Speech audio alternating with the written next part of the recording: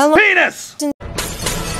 this is J Productions here, and last time on this series, we had a look at the logo from... Shut your fucking mouth!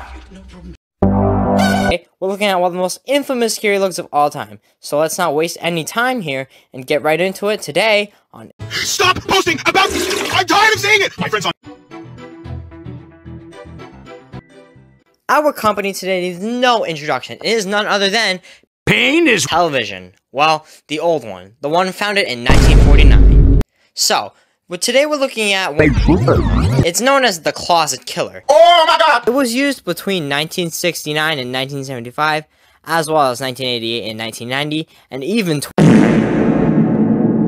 Pretty crazy if I say so myself. In order to understand this logo, you have to know what the previous logo looks like. This logo was in use between 1968 and 69. The logo description is this. Do you find it amusing that